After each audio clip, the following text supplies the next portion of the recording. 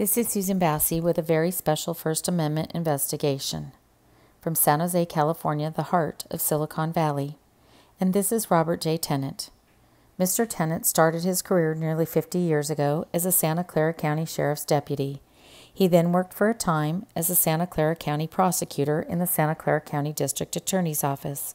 But for the last 40 years, Mr. Tennant has been handling family law cases, divorce, custody, and some probate cases.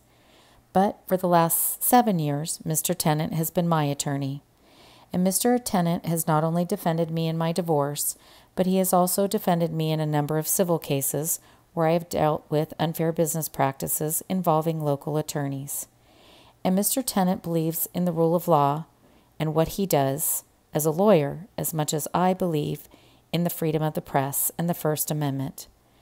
Now, Mr. Tennant doesn't use a computer. He still dictates to his secretary to get his letters and correspondence done. He doesn't know what YouTube is, and he still reads the San Jose Mercury. And this was a day that Mr. Tennant and I had court. It was October 2nd, 2017, and I want to show you what happened when I was doing my job as he went off to do his. From Georgia. I mean, the guy grew up in Humboldt County. Okay, you know, this accent, where'd this thing come from? You go to college back east for a little bit, and you don't obtain an accent like that. So the guy's just a fake. He's a snake oil salesman, and they need to run him out of this courthouse. He needs to not be here. And, you know, that's what I'm hoping Santa Clara County starts wising up to. There's been a lot of articles that were written in the Mercury for everything that this guy has done. And the public needs to be more well-informed about this, and we need to get this guy out of here. So again, Scott Largent, and I absolutely have compassion for anybody that's in Judge Scott's courtroom today. I feel really bad for you. You have the right to recuse yourself. You should have seen what they did to me on Thursday around here. They sent him out to intimidate me out in the parking lot. So I'm recommending, if anybody's there, it's not like I'm giving legal advice, I'm just giving advice to somebody that just got annihilated by suing. Is refuse it. You know, stand a better chance for another judge. I mean, this guy's an absolute joke. And then the other one, see that gentleman right there? He's really nice. On Buffalo Legal System, and especially Judge Jeremiah Scott. All right, thank you. They've harassed me for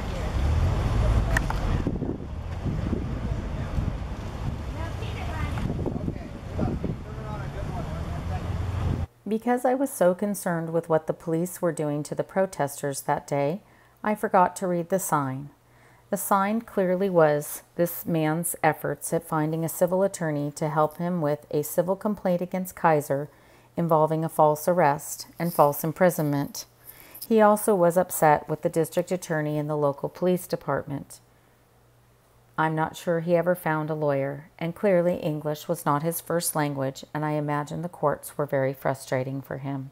It does state, information about the permits, who can revoke them, the process. You are wearing the police department. Are you the official? No, I'm a publisher for Ex Parte. My name is Susan Bassey. Content. And So it's we're the out content there of what I'm to see what talking you're about. If I protesting am about, and praising the Actually, judicial system, I'm praising law not really enforcement, protesting because I'm you know, then seeking nothing's going to help happen. for But when you the start civil throwing out the harsh attorney. criticism, Can I tell you to take that's your when sign they, in my down? situation, I've been This arrested. guy right there. I have been Right there. arrested. I'm gonna I've go gone talk through to the several police. jury Okay, trials. okay.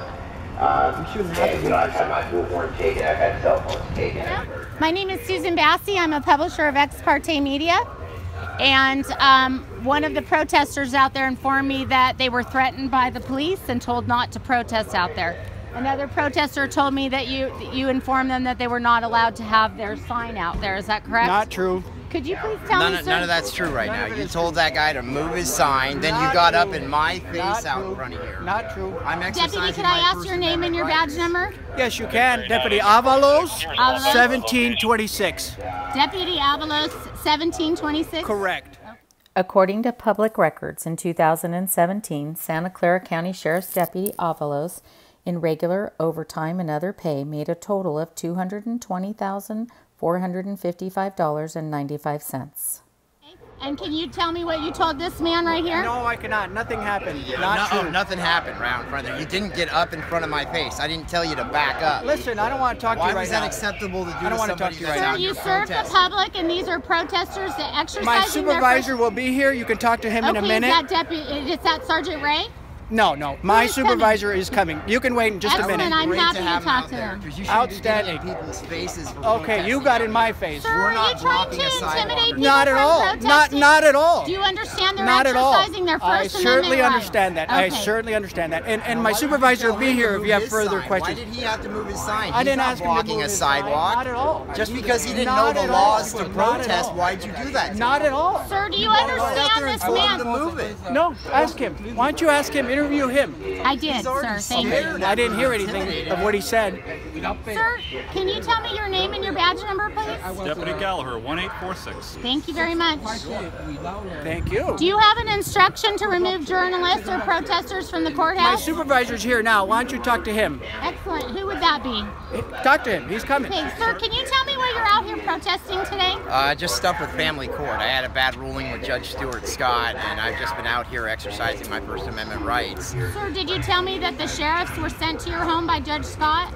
Correct, yes they were. And I actually was fortunate enough I was able to videotape it, but he sent 2 Santa Clara County Sheriff's deputies to my 88-year-old grandmother's house. And it was because I questioned his ruling. I went to get paperwork in court to file a judicial ethics complaint, and that's why I received that retaliation. And it's the same thing that happens out here all the time. And this gentleman today got right up in my face like he was going to knock me out, which is completely unacceptable. And here's the supervisor right now. We have every right to be out here on the street. We're not doing anything wrong. Hi, how are you? You're absolutely right. In the year leading up to this encounter, we had begun to notice a pattern in practice of the Sheriff's Department removing certain protesting groups, especially people protesting the county's family courts, while other groups were allowed to remain and protest in this very same location. So the government, actually, the state government, provided a cost of living for the workers here, and they didn't give it to the workers. No, he loaned the money out to another county. What about our people here? The executive director and that team got their raises, promotions. That's why they're not out here with the real workers. They need to stay out here until they get what they want. They need to work. The court needs the workers, or they'll shut down the system. I think they need to shut down the system to show them they're not playing. Leah Roman, I work here at Superior Court, and I'm very upset with our administration. I am a courtroom clerk in the courtroom. And why are you upset? Well, number one, the building right behind you has been going up right in front of our faces for the last, 2 years? And they've got imported marble, tile from Mexico or Korea or some other country, and we haven't got a cost of living raise in 8 years. Striking workers protested outside the county's brand new courthouse this morning. The building has become a focal point for many who felt underpaid and undervalued. But sources close to the negotiation say the courthouse also gave management extra incentive to strike a deal, one that would have workers inside rather than protesting outside when the building officially opens Monday. I'm sorry, can you tell me your name and your badge number, please? Sergeant Tran. Sergeant Tran. Tren, and your badge number? 2003. 3003? 2003. 2003. And do you understand that people have been complaining that they have been harassed by the... Let me talk to him, please. Okay. Okay. I'm just out here civilly protesting. This other gentleman was out there with me, and your deputy came out here, told him to remove his sign, get it out of the way, and he couldn't be here, and then he started getting up in my face. And I told him he had a space difference. When he gets right up in my face and starts yelling at me, I said, "Bud, you got to back up." And he says, "I'm not going to back up," and he starts going off on me out front there. All these other people saw that out there. I'm not blocking the Sir, are you smirking while he's filing a complaint against you? Yeah, he was. Now, why is he getting in my face? Why is he threatening me? Why is he doing that stuff? It's not advising. I'm sorry to say it's not advising. It really isn't. It's enough to file a complaint, you know? Are you aware that other protests occurred right over there, and those protesters protesting Judge Persky were allowed to protest on the courthouse area right over there, Sergeant? I mean, just because they're in groups like that, I mean, we might be a protest of one gentleman here and myself, but we shouldn't be treated like that. You're fine, Robert. Scott. You're fine. You're being on the sidewalk. You're doing what you're doing. you're exercising your right. That's fine. Just want to let you know. So I'll talk to him. You know, we'll discuss about what happened. But it wasn't what happened out on the street that day that was the greatest threat to the First Amendment. It was what happened when we went inside the courthouse. And in my personal divorce case, where my publishing business had been investigating the courts, the sheriff's, and the DA's office, Deputy Avalos was assigned to the courtroom. And he watched me and Mr. Tennant and relentlessly harassed us about our cell phones and whether or not we were recording. And he also served an order on Mr. Tennant that was not served on any other attorneys, an order that would prove the selective prosecution of the sheriffs, the DA, and the judges in that courthouse, where they were selectively prosecuting me and my associates, while others were allowed to protest, take photographs in the courthouse, and work to get a judge recalled.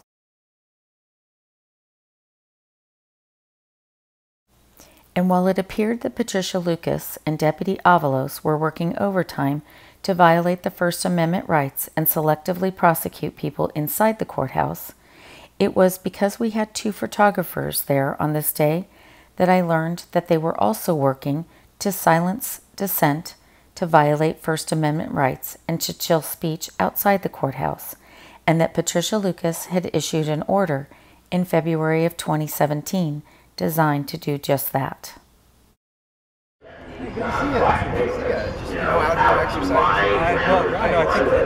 He's a good guy. That guy's an ass over there. I can't believe you got him. No, he really did. So, And everybody has the right to question a judge. I'll give you the copy of the order, but there's actually an order about disturbing the peace. I have the 4-page order. Nothing supersedes my First Amendment rights. So that stuff was designed to intimidate people from protesting out in front of here. Excuse me, can you tell me what order you're talking about? I have it over there. I have the whole 4 pages. May I get a copy of that? That's what I got on Friday when they came out to also intimidate me over here on the other side. And while it was shocking to me what was going on inside the courthouse that appeared to be efforts to chill First Amendment rights, it was more shocking to me what was going on outside the courthouse, where sheriff's deputies, including Deputy Roger Winslow, who was walking with me here, appeared to be injecting themselves in First Amendment issues related to what protesters were protesting. And Roger Winslow on this day, who was involved in a political campaign himself to unseat the sheriff and who also ran an anonymous blog and website, clearly knew who I was and who my associate was because I gave him my card. Roger Winslow clearly knew I was a member of the press, a publisher and an investigative reporter, because my card said so, and he clearly looked at my card. He also clearly had a relationship with this protester that made me feel very uncomfortable when I viewed this video later on. Roger Winslow is actively involved in the sheriff's department and has a political agenda of his own. He gave my business card to his supervisor, who kept his card in his pocket. They knew I was a publisher, they knew I was a journalist, and they knew I was investigating the local courts. And a month and a few weeks after that encounter, and the police officers clearly knew that I was a journalist and a publisher and an investigative reporter, I was in the family courthouse conducting research when several police officers came in to the court file room and were involved in excessive force and abuse of power involving the same protester. Only this time, when I tried to film them, they seized my phone, broke my hand, and unlawfully searched my phone as well. And as further evidence of the pattern and practice of Santa Clara County violating the First Amendment rights and retaliating against members of the press that they disfavor, Roger Winslow arrested me for violating a local rule and taking this photograph of a journalist standing in front of an American flag on the administrative floors of the family courthouse. And so while Robert J. Tennant has protected my First Amendment rights and my rights to work as a publisher and an investigative journalist, it surely has taken a toll on him based on the conduct of individuals working in Santa Clara County that don't seem to be mindful of what the First Amendment means and how it is applied. And so this video serves as lesson number 4 to Ward Penfold. This is your lesson on the First Amendment and our right to associate and our right to a free press.